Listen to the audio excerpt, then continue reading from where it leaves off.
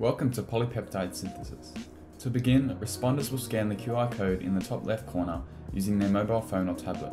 This will take them directly to a PDF that has specific instructions and attached images on how to successfully complete the process. The first part of transcription involves unzipping the DNA so that the two strands are separated.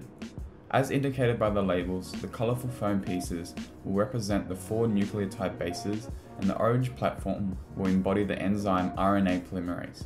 The tape holding the bases together, indicative of the hydrogen bonds, will be cut down the middle by the blade protruding from the enzyme. Users will then attach the coding strand of the DNA to the purple platform, also representing RNA polymerase. This strand will be used as a template to compose the corresponding mRNA strand. Responders will use the key provided above to successfully transcribe the DNA into mRNA. The codons of the mRNA will then be joined together by the available fastener pins to compose the primary transcript of mRNA.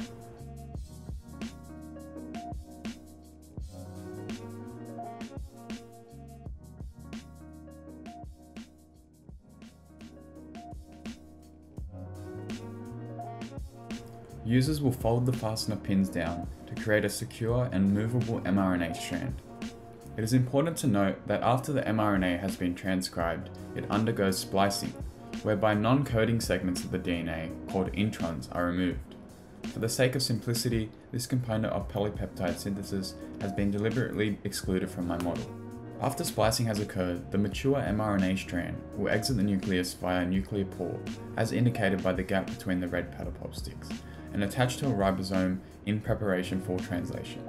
Users will be instructed to determine the correct tRNA molecule by matching its anticodon to the complementary codon of mRNA.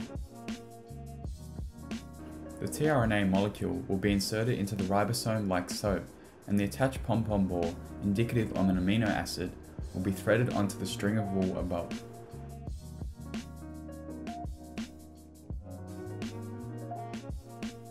The clear spaces will be inserted between amino acids to represent the peptide bonds. The tRNA molecule will be removed, the mRNA strand will shift to the next codon, and the process will continue until the ribosome reaches a stop codon. As with any part of my model, if there is any confusion regarding the correct bonding between anticodon and codon, there is concise information along with clear images in the attached PDF document. This will facilitate the correct completion of the process and promote a more enriched understanding for responders.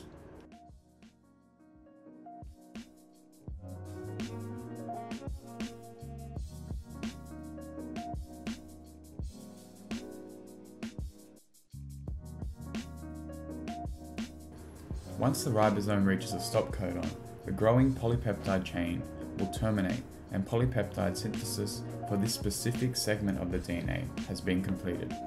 The polypeptide will then fold into a 3-dimensional, fully functional protein that will play a vital role in keeping you alive. Thank you for watching Polypeptide Synthesis, modeled by Christopher Rutherford.